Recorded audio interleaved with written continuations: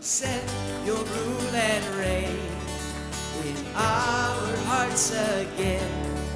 Increase in us, we pray. Unveil our made. Come set our hearts ablaze with hope, like wildfire in our very souls.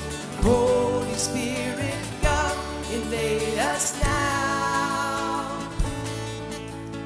We are your church, and we need your power in us. We seek your kingdom.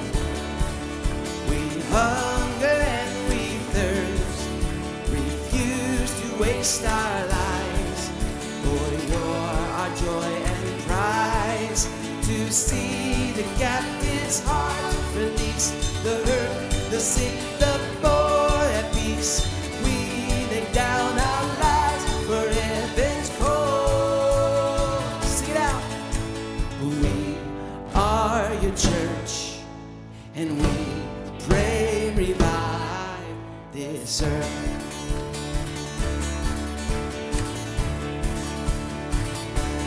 Build your kingdom here, let the darkness fear. Show your mighty hand, heal our streets and land. Set your church on fire in this nation back. Change the atmosphere, build your kingdom here. We pray.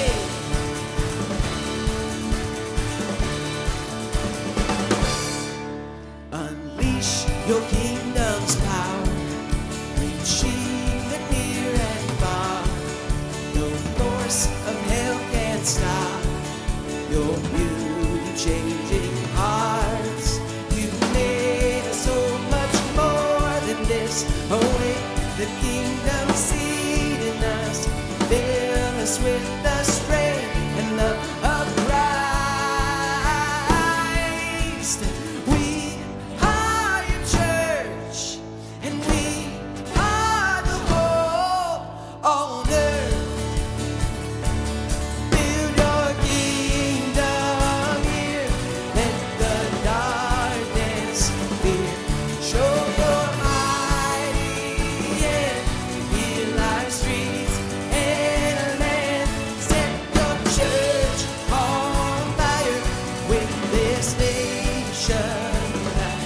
Change the atmosphere, build your kingdom here. We pray.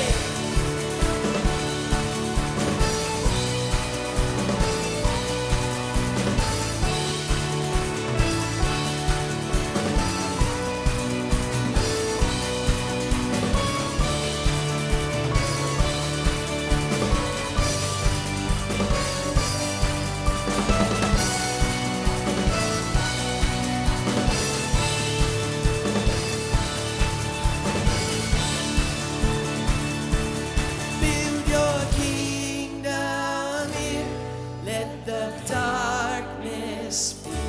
Show your mighty hand, heal our streets and land. Set your church on fire, bring this nation. Change the atmosphere, build your kingdom here. We pray.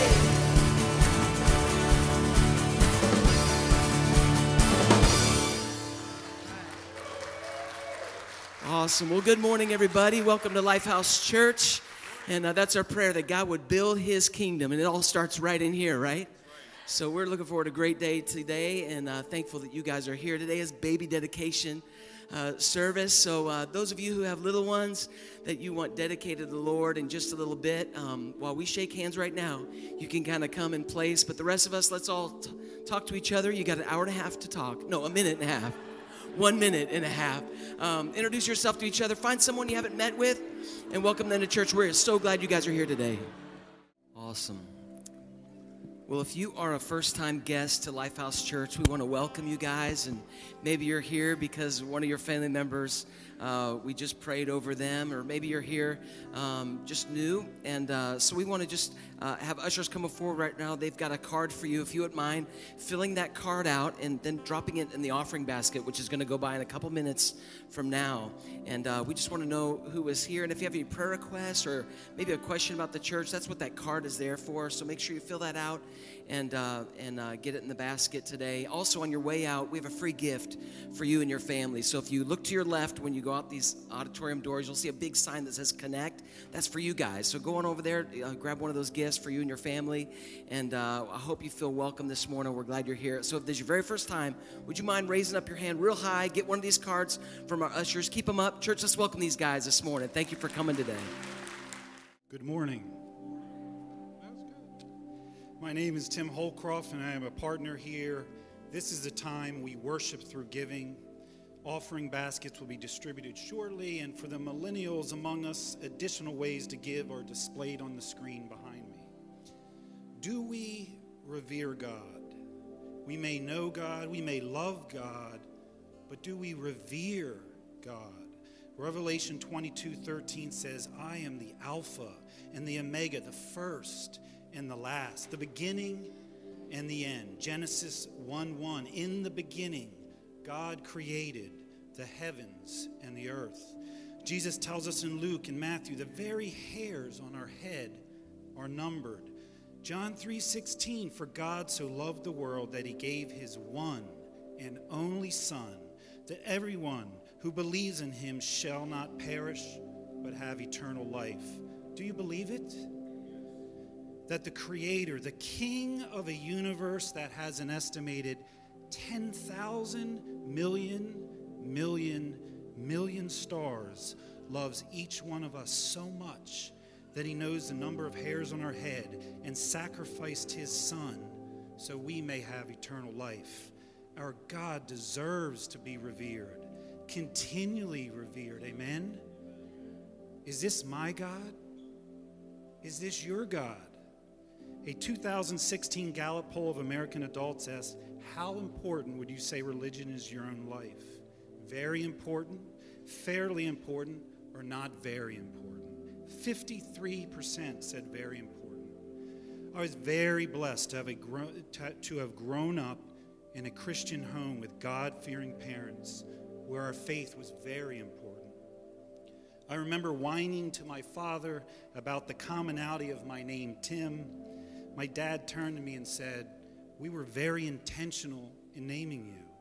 It means honoring God, and our expectations are high. Am I committed, laser-focused in honoring God in everything I do, as my name suggests? Sadly, the answer is no. And it's easy to blame family demands, busyness, society. Name your excuse. But as I contemplated for today, I believe it comes down to marginalizing God, being wishy-washy with my reverence. The sports world defines when a more talented team or athlete consistently loses as playing down to the competition instead of fulfilling their potential. We do the same thing with God. He created us uniquely for his purpose and glory, and through his grace connects us to him through Jesus' blood and the Holy Spirit. But we play down to the sinful world and consequently attempt to bring God down to us, marginalizing him, making him what society says he is, becoming distracted with stuff when we should be rising up to him, revering him, fixating on him, and utilizing our unique God-given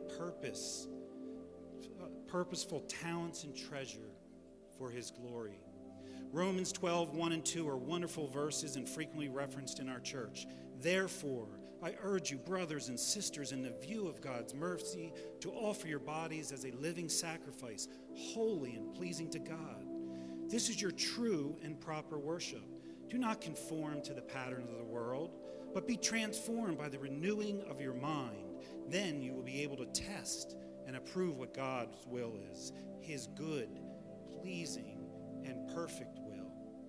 There is no way we are going to be living sacrifices for God if we do not continually revere him. No way we will maximize our time, our unique gifts, especially not the giving of our treasure. I love Natalie Grant's song, King of the World, and as I quickly read the verses with the chorus at the end, I encourage you to listen, to meditate on the words. I tried to fit you in the walls inside my mind. I try to keep you safely in between the lines. I try to put you in the box that I've designed. I try to pull you down so we are eye to eye. Just a whisper of your voice contains the seas. So who am I to try to take the lead? Still I run ahead and think I'm strong enough when you're the one who made me from the dust. Oh, you set it all in motion. Every single moment, you brought it all to be, and you're holding on to me. When did I forget that you've always been the king of the world? I try to take life back right out of your hands of the king of the world. How could I make you so small when you're the one who holds it all? When did I forget you've always been the king of the world? Is this you? Is this me? Do we revere God? Let's pray. God, you are the Alpha, the Omega, the beginning and the end, the one who holds it all. I pray that we truly come to know, love, and revere you as only you deserve, that we rise to you, becoming living sacrifices for your glory, that we are abundantly generous and maximize our time, our unique God-given gifts, and treasure and honoring you daily. Amen.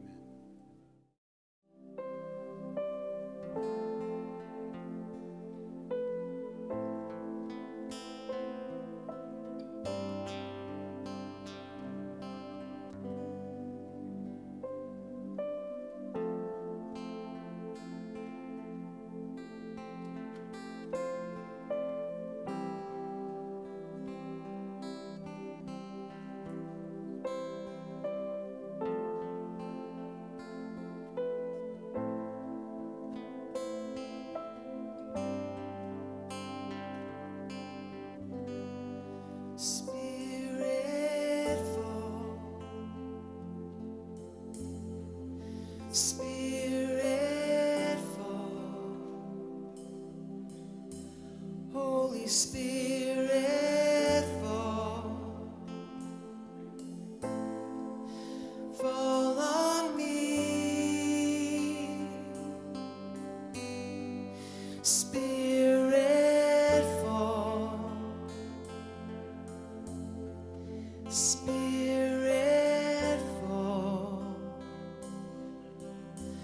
Holy Spirit fall, fall on me.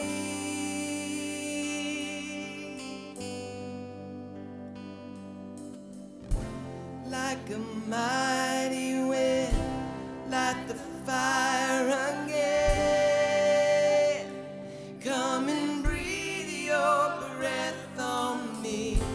Like a mighty wind, light the fire again. Come and breathe your breath on me. Like a mighty wind, light the fire again. Come and breathe your breath on me.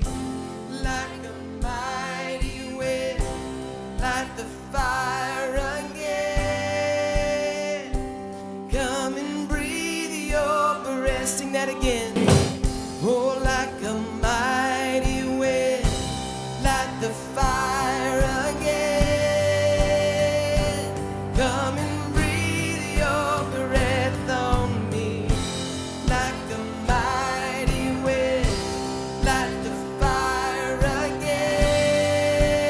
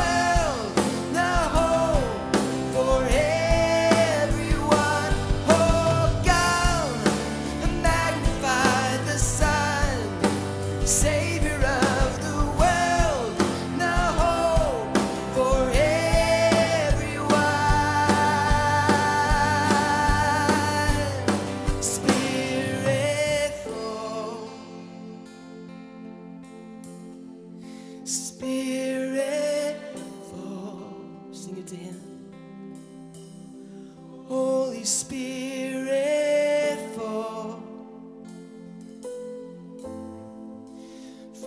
on me.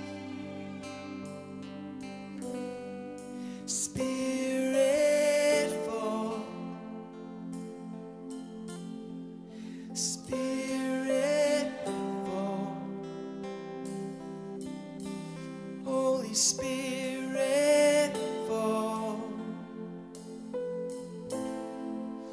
Fall on me.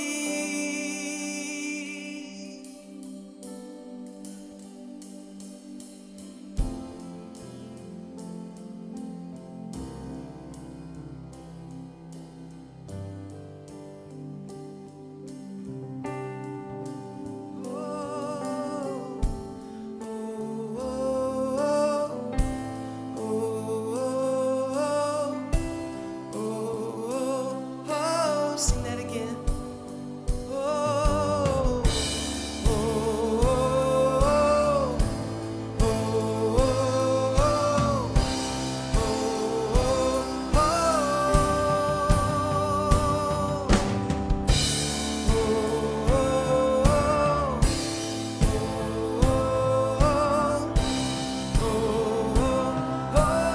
Come magnify. Oh, come magnify the Son, Savior of the world, now for everyone. Oh, come magnify the Son, Savior of the world, now for everyone. Spirit, fall. Sing it out, church. Spirit,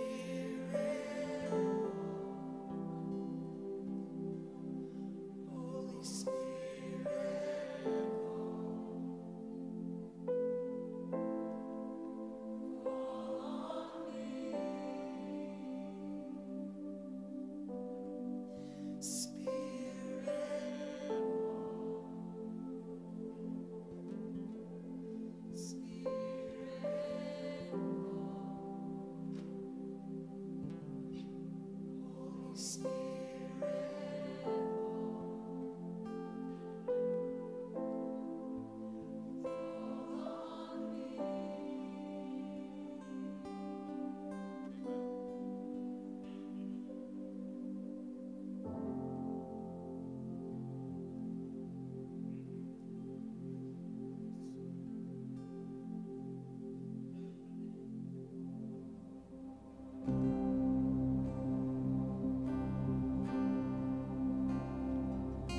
the cross has the final word. The cross has a final word. Sorrow may come the darkest night. The cross has the final word. Sing that again. The cross has the final word. The cross has a final word. Evil may put its strongest fight. The cross has the final word.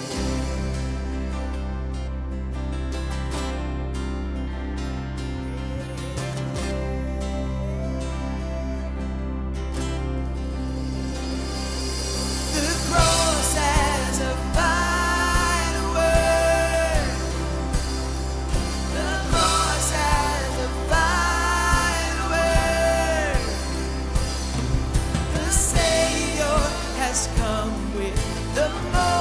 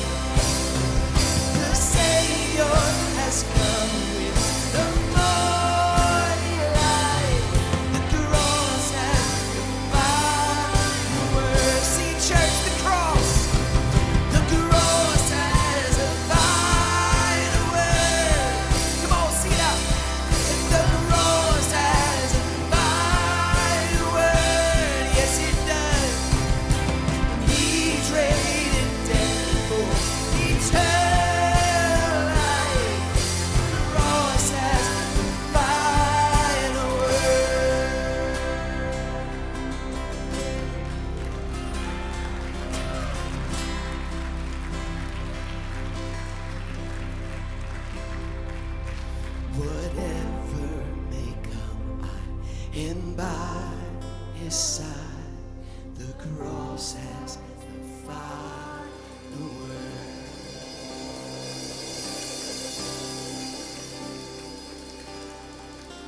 We thank you, Lord. We thank you, Lord, that the cross has the final word, that we have victory in and through your Son, Jesus Christ, whose blood was shed on the cross, making a way for us to know you, to have a relationship with you. Father, I pray that you will work this morning, continue to work this morning in ways that only you can. I pray this morning that as your word is about to be proclaimed through the preaching of your servant, Lord, that you would do what you promise and allow your word not to return void, that you would seek and find hurting hearts, Lord, and heal. That you would take hard hearts and hearts of stone and make them hearts of flesh. That you would open blind eyes, that you would unlock deaf ears. God, do, you who are mighty to save, you who are strong to redeem, do what only you can do this morning.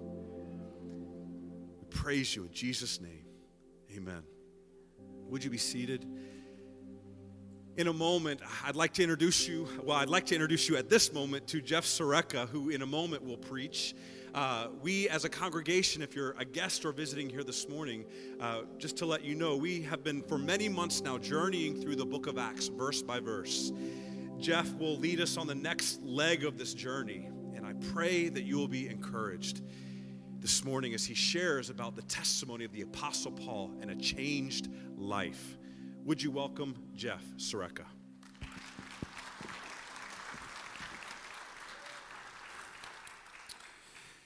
Good morning.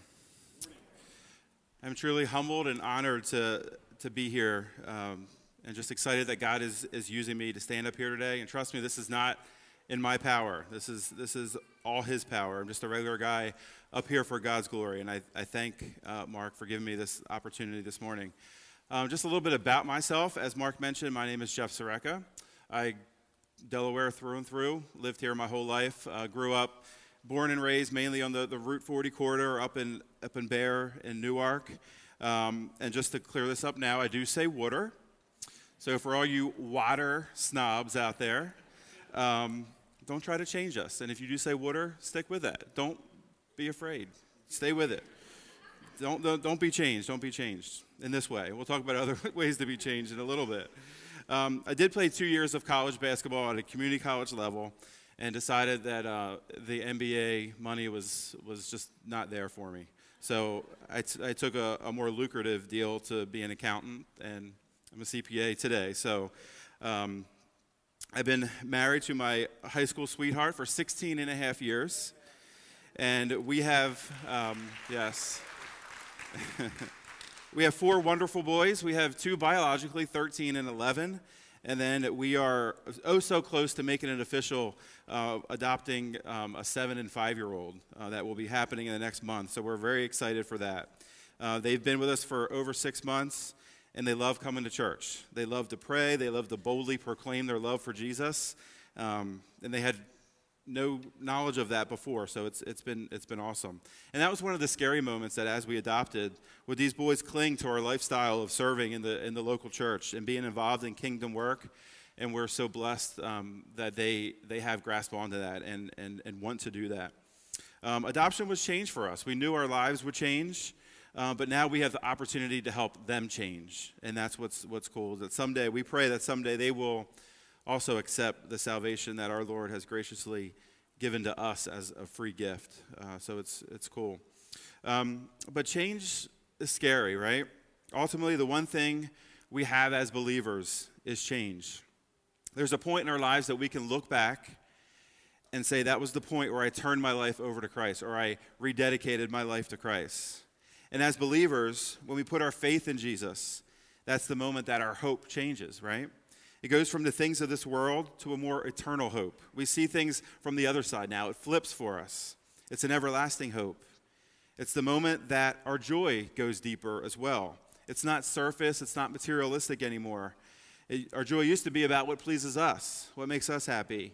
But now we should be shifting that focus outward to what pleases God and his kingdom. We should have a joy that goes beyond all understanding. And this joy should remain even when the circumstances doesn't call for it. That's the Holy Spirit working in us. It's not in our power anymore. John 16:24 says, "Until now you have not asked anything for anything in my name. Ask and you will receive, and your joy will be complete." We need no other joy when we have a complete joy in Jesus Christ. Let's go ahead and pray before we get started into Acts this morning. Heavenly Father, we thank you once again for this time to come into your presence before your throne, Lord. And we just pray that as we approach you, Lord, that you will just work in the lives of the people here in this building today, Lord. We just know you're here. The Spirit is here. We felt it already. And we continue to pray, Lord, for you to work in lives of those that don't know you, and pray for softened hearts, Lord, even for those that need to turn back to you.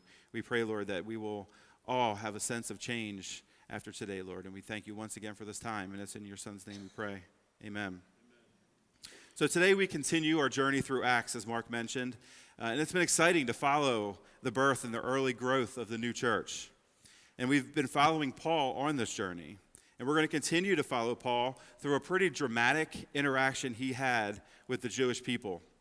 And Paul is about to share his turning point, his turn-the-corner moment of celebrating the everlasting hope and joy that we all hope to have. Mark started us off last week in chapter 21, and we're going to finish chapter 21 today and into 22. But last week, he left us with pretty much a nail-biter. It was a to-be-continued moment as we saw that Paul had a triumphant ride into the city. And we saw the amazing parallel of Paul and Jesus as Jesus rode into the city. And then the humble reaction that Paul had. And then the harsh response of the people and wanting him away with him to be killed. Because he was falsely accused of bringing a Gentile into the temple. So we're going to continue that talk as Paul is bound in handcuffs and getting ready to be taken off. We're going to find out what happens next. So before we get into it, as we talk about change, I want you to see here, as a little side note, Paul's persistence and his passion as he talks about his love for his Lord. And how are we, in relation to that, how are we sharing our story? Are we using what has changed in us for the benefit of others who need to hear the good news as well of Jesus Christ? So let's go ahead and read Acts chapter 21, 37 through 40 as we wrap up this chapter. As Paul was about to be brought into the barracks, he said to the tribune, "May I say something to you?" And he said, "Do you know Greek? Are you not the Egyptian then who recently stirred up a revolt and led the 4,000 men of the assassins out into the wilderness?" And Paul replied, "I am a Jew from Tarsus in Cilicia, a citizen of no obscure city. I beg you, permit me to speak to the people." And when he had given him permission, Paul, standing on the steps, motioned with his hand to the people. And when there was a great hush, he addressed them in the Hebrew language. So here we see Paul's persistence right off the bat. Paul just went through this horrible moment. And if you remember last week, we learned that he was bloodied and he was bruised and he was battered for his Lord. And yet he steps up and says he wants to say something. And I can only imagine as being in that moment, and you have those people in our lives now where they have something to say, and you know they're going to say it and they're going to bring it. You can imagine how intense that was, where he was, just lowly, just to be taken away, but now he's standing up and he is boldly has something that he wants to say. I think that's awesome to that picture of just how far he would go for his Lord. So my question is, how would we react as believers? When we get resistance, or when we get questioned or ridiculed about our faith, do we stand boldly or do we find a way to cower in the situation? See, Paul wants people to know where he comes from here. And he wants to share that time that he was changed. And if you don't know Paul's conversion story, we're going to look at the recap here today as spoken by Paul. But the initial conversion was recorded by Luke in Acts chapter 9, earlier in the book. And Paul brings up this special moment once again. And again, he's going to also share it in Acts 26. So he's not done with the story. And this is only the time that's recorded. You can imagine how many times that he has shared his story, how proud he was of his story. See, he knew that someone's going to care about his story, and he knew that he had a passion for wanting to see people changed. So we need to be proud of our stories because someone cares about our story. And how selfish would that be to keep our story to ourselves? Remember in John chapter 4, the story of Jesus' approach of the woman of Samaria. And the woman at the well, she started her day pretty ordinarily with lots of baggage, lots of stuff happening in her life. But after her confrontation with Jesus, she was changed. She was changed. But you know what? She even took that further. She didn't say, okay, thanks, I'm going to get on with my day and back to all my problems. No, she dropped she dropped everything and ran into town. She couldn't keep it in. She left her jar at the well, and she ran into the people to let them know of the Jesus that she just encountered. So why should we bottle it in after seeing such a great testimony of this woman? We got to remember to always be ready to give an account too. Always be deliberate in our interactions with people, because you never want to miss out on an opportunity. Because what if that's the only time that person is going to get a chance to be close to Jesus is through us? And how heartbreaking that would be to have an opportunity missed because of that. 1 Peter 3:15 says this, "But in your hearts honor Christ the Lord as holy, always being prepared to make a defense to anyone who asks you for a reason for the hope that is in you. Yet do it with gentleness and respect." So always be ready to make a defense, ready to say, let's be excited with what God's doing in our lives. That should just be bursting out of us always. So now we're going to look at Acts 22, as we're going to look at verse 1 here. We're going to read 1 through 11, and then we'll talk about it. But this is Paul's conversion story from him, firsthand account. Brothers, and this is Acts 22:1. "Brothers and fathers, hear the defense that I now make before you." So right before that in 1 Peter 13, we said, be ready to make a defense. So here's Paul ready to make his defense to the people. Verse 2 says, "And when they heard that he was addressing them in the Hebrew language, they became even more quiet." So he has their attention. They're listening. They're listening very carefully. And he says this, "I am a Jew born in Tarsus in Cilicia, but brought up in this city, educated at the feet of Gamaliel, according to the strict manner of the law of our fathers, being zealous for God, as all of you are this day. I persecuted this way to the death." That's a capital W, so we're going to come back to that. So remember that in verse 4. "Binding and delivering to prison both men and women, as the high priest and the whole council of elders can bear me witness. From them I received letters to the brothers, and I journeyed toward Damascus to take those also who were there and bring them in bonds to Jerusalem to be punished." And here's the story here. Verse 6 says, As I was on my way and drew near to Damascus, about noon, a great light from heaven suddenly shone around me. And I fell to the ground and heard a voice saying to me, 'Saul, Saul, why are you persecuting me?' And I answered, 'Who are you, Lord?' And he said to me, 'I am Jesus of Nazareth, whom you are persecuting.' Now those who were with me saw the light, but did not understand the voice of the one who was speaking to me. And I said, 'What shall I do, Lord?' And the Lord said, 'Rise and go into Damascus, and there you will be told all that is appointed for you to do.' And since I could not see because of the brightness of the light, I was led by the hand by those who were with me and came into Damascus." So here we see Paul, this is his shining moment, right? This is his one shining moment. And as a huge college basketball fan, you might come to mind the song "One Shining Moment," right? By the great Luther Vandross. Right? A lot of great hits, but to me, this was his classic right here. If you ever watch college March Madness, the championship game usually ends on a very late Monday night, but there's that cheesy song called "One Shining Moment" that summarizes the tournament, puts a whole recap on the tournament.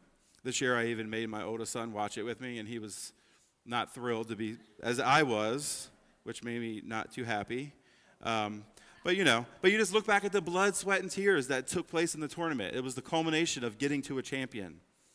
And now we see Paul was doing this. Paul was talking about where he was born and what his upbringing was. He had a religious background, but here he was persecuting Christians. And we talked about verse 4. I mentioned verse 4 earlier, and this is deep. If he was persecuting the way, this way, Jesus, and delivering to prison men and women, and he was on his road to Damascus to incarcerate even more people and bring them to Jerusalem to be punished. So I'm going to stop here for a minute, and I'm going to make a plea to those who haven't shared in this joy yet. Maybe you're afraid to make a change. Maybe you're afraid to see change. Or maybe you feel that the change is too far gone, or that there's nothing you can do to make God love you. And let me tell you, as we read Paul's account of his conversion, do you think that he was too far gone? Do you think that he was too far to be adopted into God's family and that God couldn't use his story? See, he was doing wondrous things now for God, But don't you think as the words came out of his mouth that he was persecuting Christians, that there was still a tinge of guilt and shame when those words came out of his mouth, that he was persecuting those who he was now on their side and preaching the gospel and getting the word out there about the truth that Jesus loves them. This is the Paul that we are reading about now. And there's nothing that you have done that can keep you from the salvation that God wants for you, no questions asked. Paul felt it was so important that he shared it multiple times, as I mentioned already. So the first point I want to make here is we have to give a chance for change. In verse 6, we talk about the conversion, and it was for him alone. See, his companions that were with him didn't even understand what was going on. They saw the light, but they didn't understand what was happening. And Jesus encounters Paul and confronts him with the question, why are you persecuting me? How convicting is that Jesus is saying this to Saul? And how often do we go through our day and persecute our Savior because we choose a path that doesn't glorify him? Don't reject what the Holy Spirit is doing in our lives. And if you haven't made that change and you feel the tugging, it's God wanting to do something great in your life. So don't push that aside. We talked earlier about laying the foundation of a new hope and a new joy. This is what God wants for us. And you ever have those moments in church where you feel like you're the only one sitting in the auditorium? You feel like God's just talking to you, that it's you and the preacher? Those are times where God's saying, yes, this is what I want you to get from this. This is for you. Romans 8:26 and 27 says, likewise, the Spirit helps us in our weakness, for we do not know what to pray for as we ought, but the Spirit himself intercedes for us with groanings too deep for words. And he who searches hearts knows what is in the mind of the Spirit, because the Spirit intercedes for the saints according to the will of God. So the Spirit is ready to intercede for us. We can have that power in the Holy Spirit, but we got to be willing to put aside the burdens that are holding us back and the lies of the enemy saying that, yeah, you'll never escape from this, and God will never love you like this. The Spirit is ready to intercede for us. And I think this is cool. You think about this. Acts is split up into two parts. We see two different journeys here. We see the journey of the apostles. Chapters 1 through 12 talk about the apostles, and these are the ones who walked with Jesus. And then Paul's journey starts in chapter 13. But you see the apostles who we see Jesus literally handing the torch to them, right? Handing the torch through the Holy Spirit, saying something better is coming here, greater than me. I'm handing this off to you guys. And I was always a little obsessed with the apostles, done Bible studies on the 12 ordinary men, just their personalities and their characteristics of how it all came together in the Word. And they couldn't get out of their own way a lot of times. You know, they had issues amongst themselves of who was greater. And I'm sure Jesus had a lot of rolling of the eyes moments with these guys. But now what's so cool is that you see what their focus is in Acts. Now that it's in their hands, right? With the help of the Holy Spirit, but Jesus is not physically on earth with them, now filled with the Holy Spirit. But they have a new passion, they have a new focus, and they have a goal that Jesus challenged them with before he left this earth. Go, make disciples. These were new people. Their lives were changed. So today we need to be still and we need to listen to God and see how the Holy Spirit is going to work in our lives. So let's continue in Acts 22 as we read 12 through 16 next. Verse 12 says, and one Ananias, a devout man according to the law, well spoken of by all the Jews who lived there, came to me, and standing by me said to me, Brother Saul, receive your sight. And at that very hour I received my sight and saw him. And he said, the God of our fathers appointed you to know his will, to see the righteous one, to hear a voice from his mouth. For you will be a witness for him to everyone of what you have seen and heard. And now, why do you wait? Rise and be baptized, and wash away your sins, calling on his name. And this is the next point here, is don't change alone. In verse 12, we see Paul make mention of Ananias, and Ananias was a very important part of Paul's conversion. So he's kind of looking back at all his moments, all the highlights of his conversion, and he decides to call out Ananias here and the role that he played in his life. Because Paul couldn't do it alone, and we can't do it alone. God doesn't call us to do this alone. And Heather and I worked in student ministry for 7 years. And the greatest fear and the most saddening thing was to see when teenagers would come to Christ, or they would recommit to Christ, and then not surround themselves with those that could build them up and edify them and encourage them and be held accountable. It's so important. So I urge teenagers that are here today to surround yourself with godly influences. Follow Kent's example and the other leaders who are working with Kent. Look to those who are standing up for their faith and not afraid to be persistent about the change in their lives. Because if there's no fruit, you should be really questioning whether you are a Christ follower. There should be something. We should have a desire to want to serve and a desire to see other people come to the faith that has saved us. So you may also ask, what does Ananias look like? How can we be that positive influence for somebody?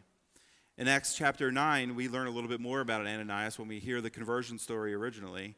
But he was a follower of Jesus. He was obedient to God's calling on his life.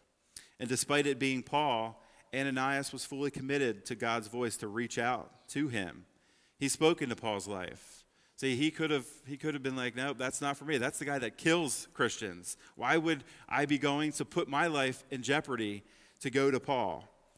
And he even asked God. He wanted to make sure he was hearing it right. That, God, are you sure this is who? You know what he's done. You know what his past is. And, of course, God gave him that calling to go do that, so he did it. He was obedient to God's calling in his life. Ananias also challenged Paul. Not only was he in prayer for Paul, he urged him to get baptized, right? Verse 16 says, why wait? Let's do this. We're converted. You're saved. You're following Christ. Let's go get baptized. We can't do this in our own power. We need to speak into others' lives as well as being filled by others through discipleship. And if you're feeling alone, we need to reach out to those people who are succeeding in their faith. Do you feel that God can't even help in the small things? Because even in those small things, I was having a football catch with one of my younger sons, one of the ones that we're adopting, and we're just having a catch, and he was catching half of what I was throwing him, and he looked up to me and he said, I'm going to pray that God could help me catch more footballs. I said, you do that, and that's a good sermon note, so I'll keep that for Sunday. But even in the small things, just having a football catch, he realized that God could help with the small. It's not too stupid to go to God for something like that. So don't struggle through this life believing the lies of the devil that no one cares about us. So not only that our burdens can't be washed by the blood of Jesus, but that there's also people that would care about our problems or care about the burdens that we have, because that's just not true. There's a God that loves us enough to send his son to die for us. Acts 22:17 through 21, as we continue. When I had returned to Jerusalem and was praying in the temple, I fell into a trance and saw him coming to me and saw him saying to me, make haste and get out of Jerusalem quickly, because they will not accept your testimony about me. And I said, Lord, they themselves know that in one synagogue after another I imprisoned and beat those who believed in you. And when the blood of Stephen, your witness, was being shed, I myself was standing by and approving and watching over the garments of those who killed him. And Jesus said to him at this point in verse 21, go, for I will send you far away to the Gentiles. And this is the last point here, is that we need to change and go.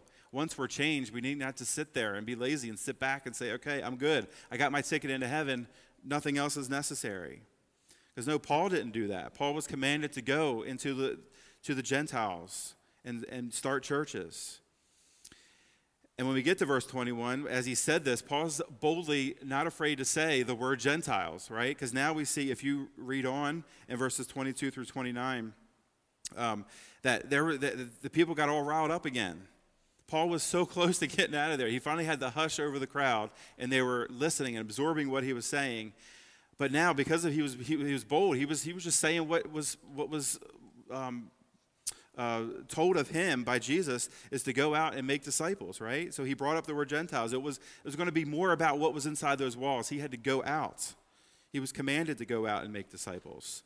It's kind of like you're so close to getting there, kind of like when your kids are almost all calm for the night, and then all of a sudden an older brother comes in and stirs them all back up, and it's like, oh, we got the house all riled up again. We were so close to ending this night. So my question is, are we caring about our neighbors, coworkers, and family members? Do we care if they are not experiencing the hope and the joy that we're talking about here. You should care. Paul's story started at his conversion. And now as he shares his testimony, he faces one of the greatest battles that he's faced and humanly possible. These people were ready to have him killed once again. We see the emotional roller coaster that's happening here. It started with the ride into the city, and everything was going great, and then all of a sudden, it came crashing down, and it's crashing down again. But you see, it's not crashing down for him because he knows he's boldly speaking what he was commanded to do. Are we happy walking through these doors every Sunday and saying, okay, that's good enough, like a ticket punch kind of salvation? It shouldn't be like that. And it wouldn't be a sermon without bringing up Dave Ramsey.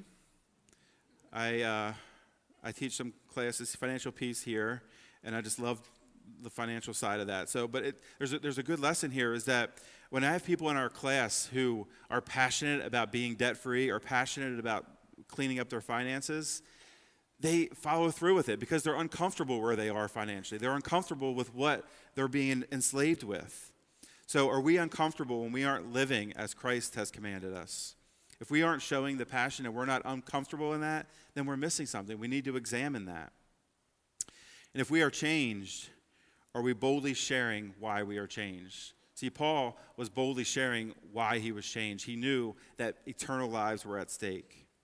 And Paul started where a lot of us have started. All of us start, right? We're all sinners. We're all in need of a Savior. Paul was right there as well. But you see, Paul took that further. He didn't bottle up his story. He didn't bottle up and punch his ticket and say, man, that was a cool interaction with Jesus. I'm good until I die. No, he remembered. He wanted to tell of his past. He wanted to tell even of the hard parts of his past. He told of the life he lived persecuting Christians. And he wanted to make sure that others knew that as well. His path could have paved the way for someone else who was persecuting. And I think that's important, why we need to share our story, because our story could be for somebody. You know, I grew up in a Christian school. I surrounded myself in a Christian bubble. And I was thinking that my story was always too boring to share. But you see, I lived a lukewarm life. I kind of sat on the fence and not really being bold in my faith, just kind of like it's there, but I was always protected in that bubble, always surrounded myself in the bubble. I wasn't confident in Christ. I wasn't stepping out in faith. And I had a lazy way about me in my faith, which is worse sometimes than being cold itself.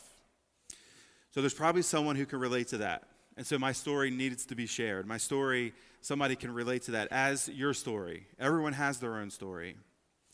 And there's people in this church, in this auditorium, that want to share how Christ's love has changed them. They want to share how they've gone from doing it alone, doing it in their own power, to experiencing the Spirit working.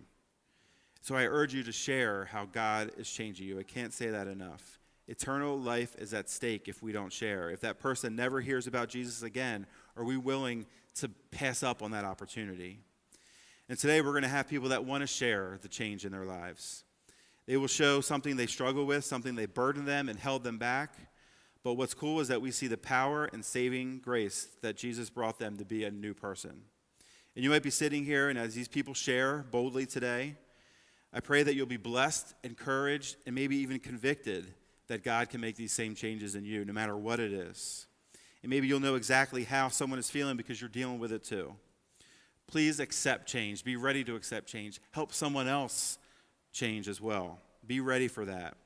And I know for me personally, if I didn't want to make a change, I wouldn't be able to do this and be able to hold up my own sign if I wasn't willing to show this as well.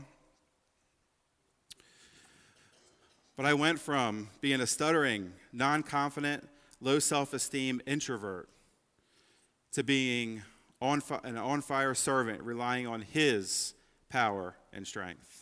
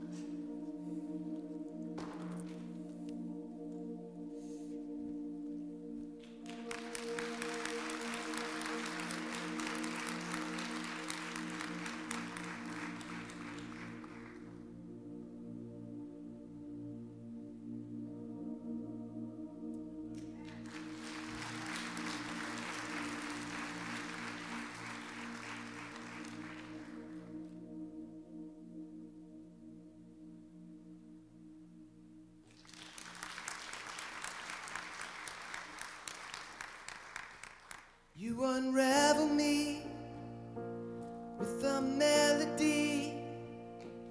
You surround me with a song of deliverance from my enemies, till all my fears are gone.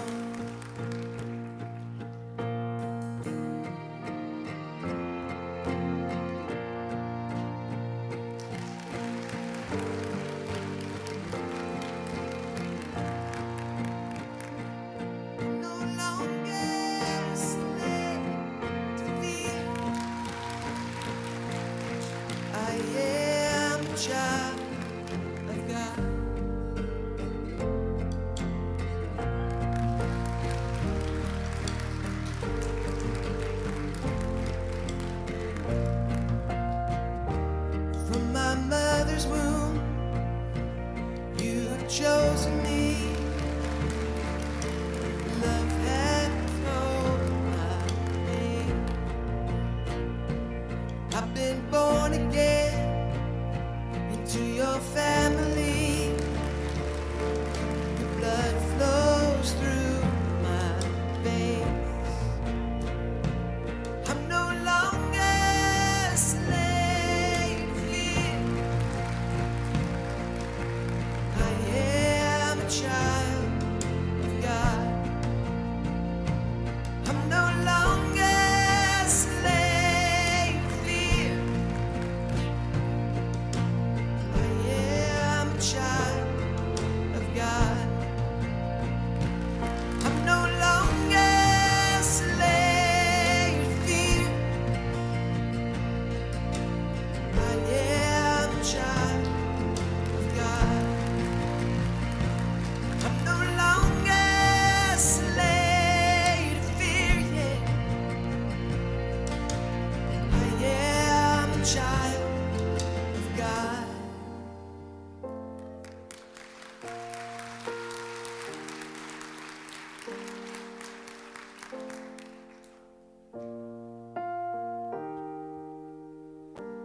I am surrounded by the arms of the Father. I am surrounded by songs of deliverance. We've been liberated from my bondage. We're the sons and the daughters. Let us sing our freedom.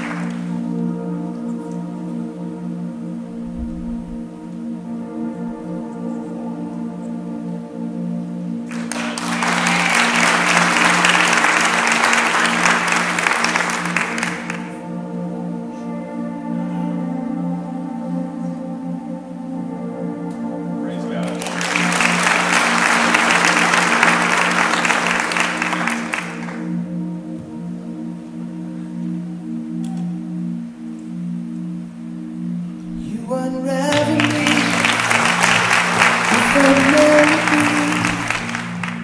You surround me with a song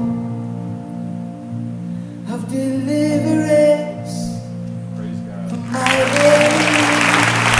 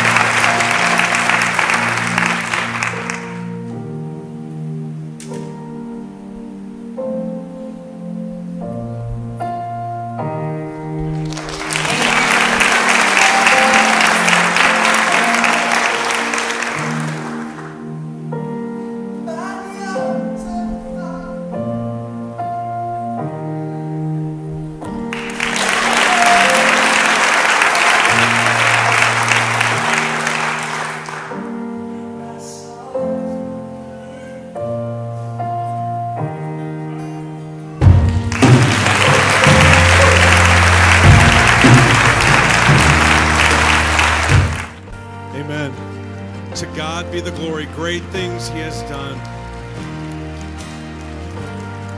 Jesus, you said, I have come that they may have life and have it more abundantly. You came so that we could thrive, so that we who are dead without you could be found and have life in you, so that we can thrive, so that we could not just have to muddle through life and exist, but so that we can thrive in you, in your name and for your glory. Jesus, you said that you have come to set people free, free indeed. So Lord, this morning I pray that you would do just that. I know that in this auditorium this morning there are people that are still bound. People who are blinded, living in darkness. Lord, shine your light into that darkness. Unlock chains this morning. Speak hope and joy and peace into people's hearts. Take hearts of stone and make them hearts of flesh. Deliver, redeem, restore, reconcile, provide, encourage, comfort, and bless in ways that only you can. You, Jesus, are the way, the truth, and the life. And in you alone can salvation be found. There is no other way. Father, I pray that you would speak to the one who needs to hear from you this morning, to the man, to the woman, to the child, that you would let them see your arm stretched out to them and give them faith to take hold of that arm, that hand that is stretched out to them. Lord, deliver. I pray in Jesus' name. Amen. Amen. You can all be seated. Would you be seated? Listen, greater is he that is in me. If you're a believer, in you than he that is in the world. Jesus said, if the Son sets you free, you will be free indeed. And so, born again child of God, I ask you, are you? Are you free in Jesus? Jesus said, I've come that you might have life and have it more abundantly. So are you living an abundant life? Or are you merely existing, muddling through? If that's the case, it need not be the case. These testimonies were shared humbly and listen, only because of the grace of God. I was a hypocrite. I was insecure and a liar. And by the grace of God, he saved me. And by the grace of God, he gives me opportunities to serve him, and he has called me to preach truth. In the Bible, it says, he who's forgiven much loves much. Do you have a testimony? You can. But it starts with placing your faith and trust in Jesus for salvation. That's just the beginning. So many people think that salvation is a destination. It's something that you have to achieve and then it's over. No, it's just the beginning of a relationship with God, the beginning of a journey with Jesus. Have you started that journey? If not, you can this morning. We're told in the Word of God, everyone who calls upon the name of the Lord shall be saved. So this morning, I ask you, will you call upon his name? Will you call upon his name? He longs to hear you call upon his name. His arms are open wide to you this morning. His hand is stretched out as far as he can stretch it. Will you take his hand? Let's bow our heads and close our eyes and pray.